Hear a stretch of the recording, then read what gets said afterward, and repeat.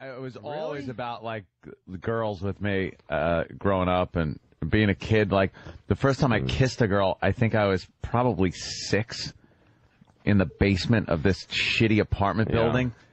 And then she started kissing this other kid named Keith right in front of me. I was like, you fucking little bitch. I didn't say that. I was like, you poopy head or something. No, I remember in 3rd grade there was a girl named Debbie Fuller in our class, and we all talked about wanting I fucked the shit out of her. Yeah, she was in 3rd grade. And one time I was in class, and we had this little loft that you could climb in 3rd grade in my classroom, and John Ryan was in there, this fat kid, and he had his little dick out, and he was jerking it off and saying, I want to fuck Debbie. And everyone was just sitting around. We were all just sitting around, and one of us had his dick out, and he was jacking off. 3rd grade. Jesus Christ. My daughter's in kindergarten. Where did he get that? Well, I don't know. I don't know where I was way behind. Yeah, I know. I don't have any of those stories from when I was younger. I remember I loved Kelly Howell when I was in 2nd or 3rd grade. I had such a crush on her, but I had shit my pants a lot in school. You shit your pants a lot? You were a pants shitter? Horrendous. It would always smell like rust. And I was standing in line one time, and Kelly Howell was right behind me, and she's like, did you go poops in your pants? And it was my first attempt at sarcasm. I'm like, yeah, sure. It doesn't work when it's true, no, though. Of course it doesn't. No. It was a confirmation that I had indeed I had flat, it looked like a shit nail head. Like I had flattened it by sitting on it. It was cool. There's nothing worse than fucking cold, rusty smelling shit in your underpants. Oh, that is horrid. Yeah. And she knew you shit yourself. How could she not have? As I was standing there stiff-legging, trying to get out, smelling like shit. I shit my pants all the time in school because I only wanted to shit at home. I remember I shit my pants in school once, and it was like I just basically coated the inside of my underwear with diarrhea. And I went to the bathroom, and while I'm in the stall, Michael Boyven, the toughest kid in school, and his gang came into the bathroom. Come on, Woim. Yeah, exactly. And I was standing on the toilet with my shit underwear in my hands, just praying that he wouldn't kick the door open and find me there. Would you have been embarrassed? And I had no choice. I ate it. What else could I do? What else could I do? I wish Michael Boyden would have found that fucking underwear in your hand. You might not be here today. I wouldn't be right here. Kill you. No, I'd be with him right now. I'd be married to him. My best shit story happened when I was 31 years old. Oh, really? Yeah. I've told it a couple times. Rick, our old producer for this radio show, I was down in Florida, and I was meeting his, what would be his future wife for the first time. And it was a big deal. And we went out and we had a little lunch, whatever, and I had an upset stomach all day. And it was when, like, boxer shorts were really in, so you're a little looser, right? And I had shorts on, and I had, like, sandals on. And I was saying goodbye on their stoop, and I thought I could sneak out just a little bubble fart. And this is a true story, man. A little nugget fell out, rolled down my leg, bounced off my sandal, and just rolled to the front. Take that with you. Like down to their feet? Oh, pretty much. It couldn't have been more perfect. You know, how it just rolled and landed right at their feet. That was my last milk dud. Get all mad. That's how they say goodbye in some countries. That's actually how you say goodbye. That's a cookie in Haiti. That's how I met his future wife. And then I said, that's how they fell in love. I don't feel good. And then I just shit my brains for the next 6 to 8 hours or something like that. I ended up not leaving. I had to lay down back in their place. I ended up having just food poisoning or something was going on. Shit myself. Oh, it was shit myself. It was just one little nugget, and I was already in my 30s. Oh my God!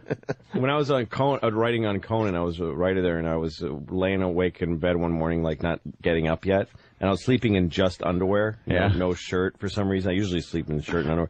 And I just laying there and about, planning to fart.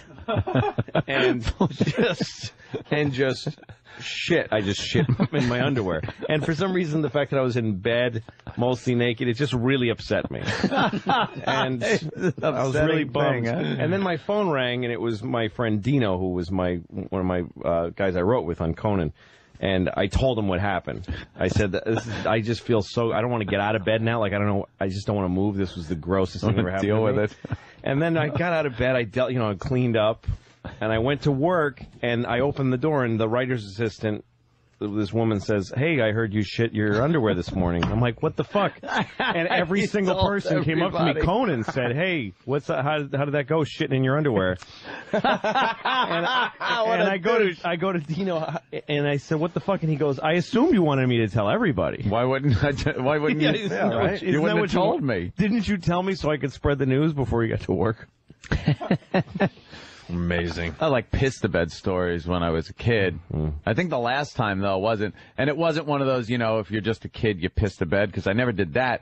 It was kind of when you're in your early teens almost, and you dream that you're taking a piss. Yes. Right. So you're laying in bed and you're dreaming that you're just taking this fucking wicked piss. Wicked piss. And you wake up and go like, oh boy.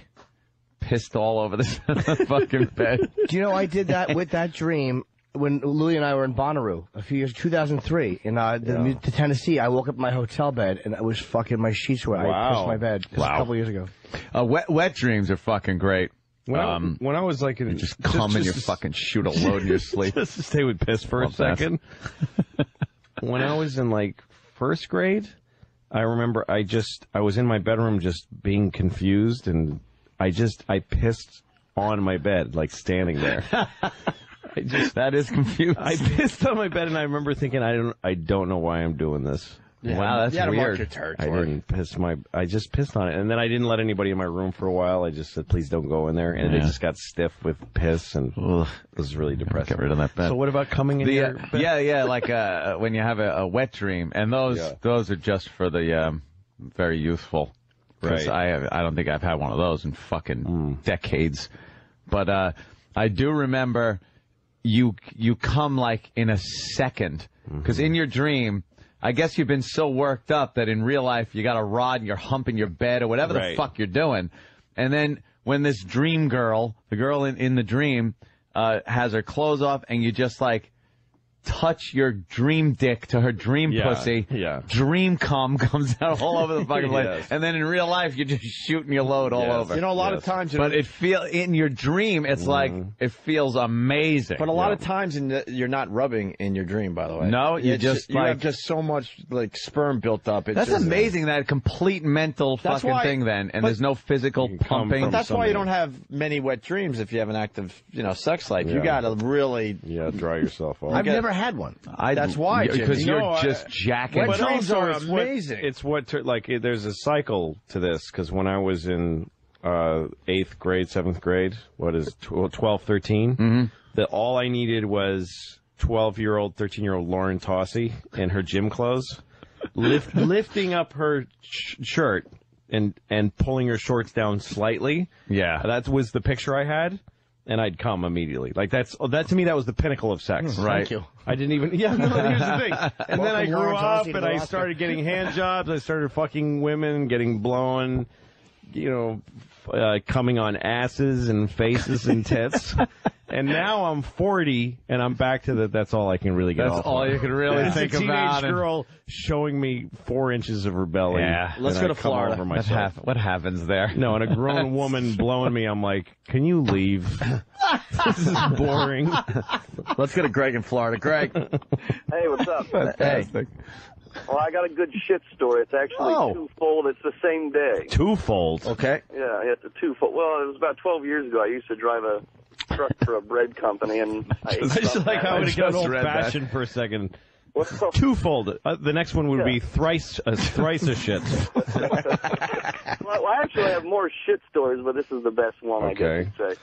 But anyway, I ate something that morning that obviously didn't agree with me. And, I started feeling it, getting the sweats and, getting the fucking goose pimples on your arm.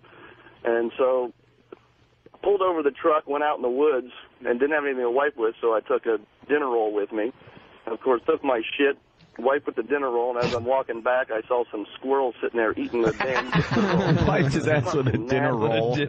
That's fucking great. You're a true gentleman. Dinner roll. That is 30 minutes later, it hit me again. So they're eating dirt cookies in Haiti. He's wiping his ass with a dinner roll. America. Well, I'll tell you what, it was silky, better than Bob Kelly's damn water Oh, flask. shit, listen, that could be, wiping your ass with a dinner roll. That is the ultimate. Fucking, that means that we've got 2 years left in this country.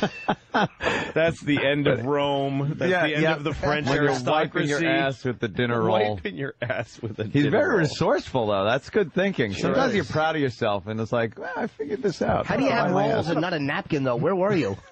He drove a bread truck. Oh, okay. Yeah, I was in a bread. Yeah, it was out in the middle of nowhere. Wait, so you opened the big? He opened the big back of the truck and took out big one doors. dinner roll.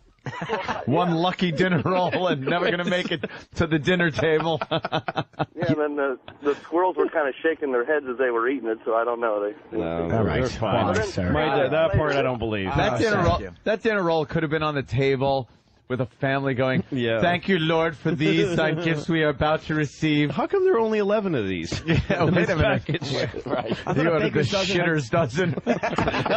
Sorry, Jimmy. That's all You right. go for the baker's dozen gag. Shitter's dozen's funnier. Fucking baker's dozen like an old lady I'm trying to spit out. That's a baker's, is it? Shitter's dozen. All right, we're going to take a break. A baker's dozen is 13, a shitter's dozen is 11. My dog. Let me just cap it by saying that my dog ate a full shit diaper yesterday. There's nothing. That is What the fuck is with dogs? the worst What's with dogs? moment in a parent's life. It's Ate worse the than anything diaper that's too? happened. She eats. Well, she doesn't finish. That's the thing. If she gobbled it up and cleanly ate it, I wouldn't care. But I come home and there's the remnants of a full shit diaper all over the floor, and she's got literally a shit-eating grin and shit in her fucking whiskers. That was like sushi for your dog. Yeah, that was very enjoyable. All right, more shit stories after the break. And Good thing.